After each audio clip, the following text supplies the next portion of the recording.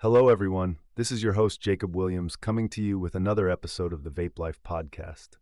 Today, I'm going to be giving you all a quick rundown of vape tricks and how to get started in the exciting world of cloud chasing. Now, I know what some of you may be thinking. Vaping? Really? Isn't that just for kids these days? Well, I'm here to tell you that couldn't be farther from the truth.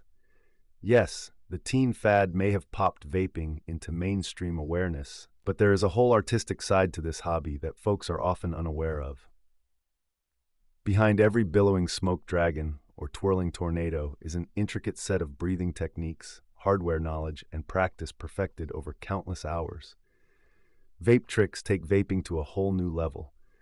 Instead of just simple smoke rings, masters of clouds can put on a full show worthy of standing ovation. But fear not if spectacle isn't your thing. The guide I'm summarizing today breaks everything down step by step, so even the clumsiest among us can join in on the fun. Whether you want to start small with smoke bolts from the nose, or flex major muscles with triple helix clouds, the info is all here to level up your abilities. Of course, getting the right gear is instrumental for chasing those picture-perfect plumes. You'll need a mod with temperature control, in or out, some juicy high VG liquid, and the ever-important trick-friendly coils. We also cover settings, airflow adjustments, and finding your personal sweet spot to unleash true vapor excellence. Environment and hydration play a role too. No use busting out the gnarliest fog if it won't hang around for admiring.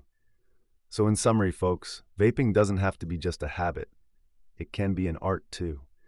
This guide is the perfect place to get schooled on forms without all the frustration. Join me next time to review some beginner tricks like the smoke ring or ghost hit.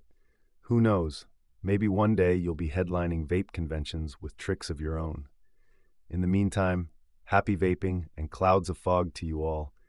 Tune in next time for more from the Vape Life podcast.